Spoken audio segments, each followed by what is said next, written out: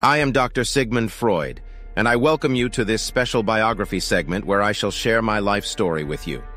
I was born on May 6, 1856 in Freiberg, which is now known as the Czech Republic. My family moved to Vienna when I was just a child, and it was there that my journey into the human mind truly began. After completing my medical studies, I embarked on a path of understanding the complexities of the human psyche.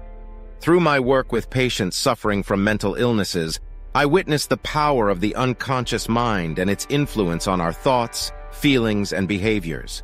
It was in the late 19th and early 20th centuries that I developed my psychoanalytic theory. I delved into the realm of dreams, the significance of childhood experiences, and the role of sexuality in shaping human behavior. These ideas challenged societal norms and sparked intense debates, but they formed the foundation of psychoanalysis.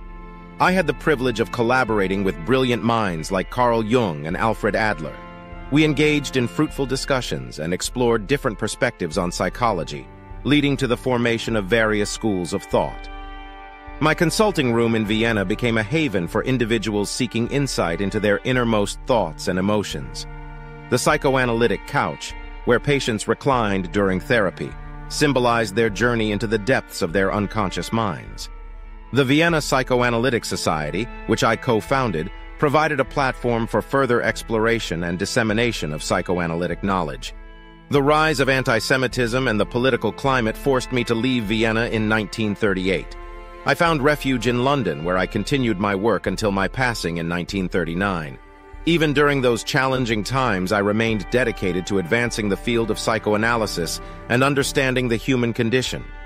Throughout my career, I aimed to bring light to the dark recesses of the human mind, to help individuals gain self-awareness and find paths to healing. Although my theories have evolved and faced criticism over the years, the concept of the unconscious mind and the importance of introspection remain integral to modern psychology. Where ID was, their ego shall be.